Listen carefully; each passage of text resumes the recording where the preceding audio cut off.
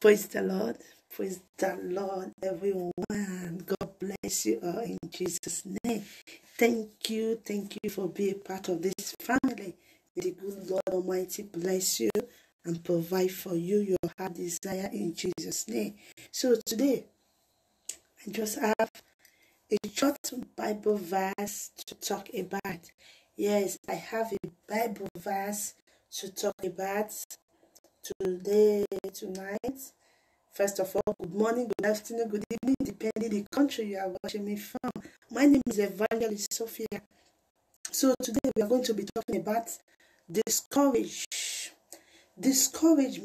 That is what we are going to be talking about today. You know, many of us are so discouraged. We just feel that all hope is lost. No, all hope is not lost. Yes. The Bible makes us to understand that all hope is not lost. Whatever you are passing through right now, there is a reason for it. You don't need to kill yourself. You don't need to worry about it. God, there is a purpose for it. You need to stay strong. Don't be depressed.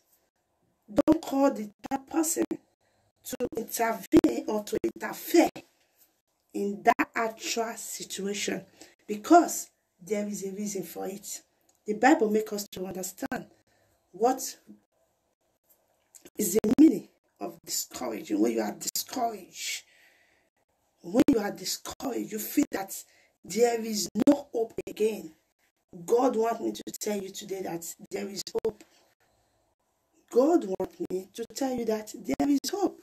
Praise the Lord. Don't be discouraged. Don't allow someone to discourage you. No matter the hardship, no matter what you think concerning your present situation, don't be discouraged. Continue pushing. Continue having faith in God. Have confidence in Him.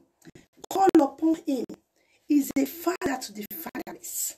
He's a father to everybody. One thing many of us don't really understand. You cannot be crying without inviting God into your life, into your family, into your home. Open the door for God to come in. That is your heart. Open it for God to come in. Always learn how to pray. Always learn how to meditate to God. Yes. Praise the living God. Today, we are going to be talking about discourage. Many people feel that all hope is lost. No, I'm here to tell you that all hope is not lost. Praise the living God. So, first of all, let me read Matthew 5, because today, everything about me is I'm just going to be reading Bible, what God says concerning discouragement. So, listen. Amen. Bless in Jesus' name. So, it says, Matthew 5, verse 4. It says, blessed are those who mourn, for they will be comforted. Blessed are those who mourn. There will be comfort.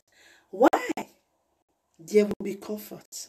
Because God knows that children of God cannot be discouraged without God's intervention.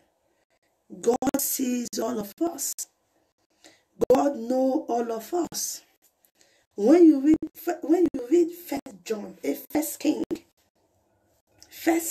1 verse something I don't really know, is a story of Elijah. When Elijah we are playing, God was looking at Elijah. He was looking at him.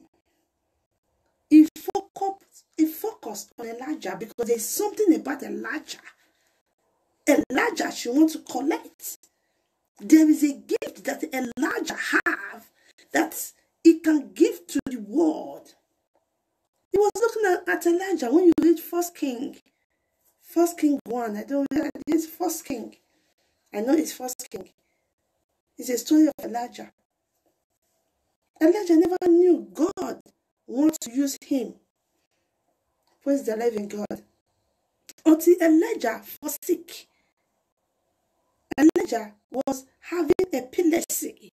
Then God intervened. Praise the living God. We are not even in the story of Elijah. I will come with the story of Elijah.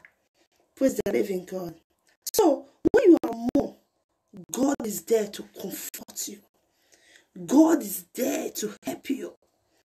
God is there to heal that pains. That thing that is hitting you. That thing that is making you to cry. That thing you feel that there is no solution to it. God is coming to help you. He sees everything. He said, I see everything. I know everything. I know you more than you know yourself. Jesus says so. Praise the living God. So Exodus 33 verse 19 says, I will cause all my goodness to pass in front of you. I will cause all my goodness to pass in front of you. And I will proclaim my name. I'm still in Exodus 33 verse 19. I will proclaim my name, the Lord, in your presence. I will have mercy. God will have mercy on you. Praise the Lord. I will have mercy on who? I will have mercy. And I will have compassion on who I will have mercy is upon you. So don't be afraid. Continue loving God. Continue believing in God. Praise the Lord. So, Romans 5 verse 20, Romans 5 verse 2. He said, rejoice in hope of the glory of God. Continue to be happy. When you know God, you continue to be rejoicing. Continue to be thanking God. You continue to be loving God. You continue, you will always be smiling. People will be asking, what is the problem? Why are you always smiling? Why are you always happy? Because God's grace is upon you. Because God have compassion on you. Because God asks you to rejoice. Praise the living God Almighty. So Psalm 109 says, Psalm 109 verse 17 says, may you unfailing love be comfort according to your promise to your servant. That love, that compassion, that thing you think that people don't really give you, God will give you abundantly. That love you seek for, God will bless you with it. That money, that finance, that fruit of the womb, that children, that peaceful marriage, God says He will bless you with it. He will have comfort on them according to His promise on His servant. He has promised us everything. Everything. He promised us everything. It's just for you to believe. It's just for you to trust in Him. It's just for you to love Him. It's just for you to have patience. It's just for you to read the Word of God. It's just for you to pray. The Word of God says, pray without no ceasing. Praise the living God. I'm stopping here. When Psalm 42 verse 11 says, it says, why are you downcast, O my soul? Put your hope in God, for I will praise Him. Why do you feel you are outcast? Why do you feel that God don't really see your pains? Why do you feel that all hope is lost? Why do you feel that your situation will remain there forever? You will not remain there forever. It's a matter of time. As long you can break that strong man, that strong woman, that affliction concerning your life, is a matter of time. He says, let me read the last verse again. Psalm 42 verse 11. Why are you downcast? Why are you so troubled? Why are you so complaining about that problems? Why are you? God is asking you a question. Why are you complaining? Put your hope in God, for I will praise you. Praise the living God.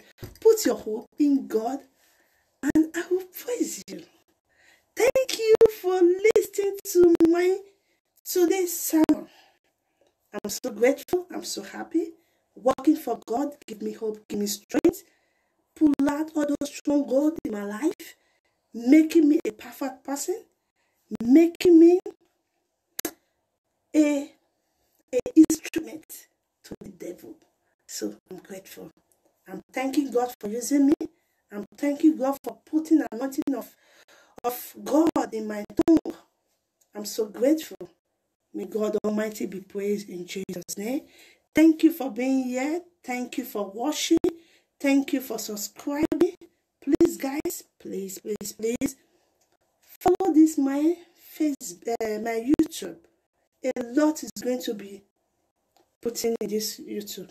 Like, subscribe, comment, share. As you do that, the God of Evangelist Sophia, that is making evangelists to be smiling, that is making evangelists to be rejoice, is going to visit you in Jesus' name. Don't forget, I have a page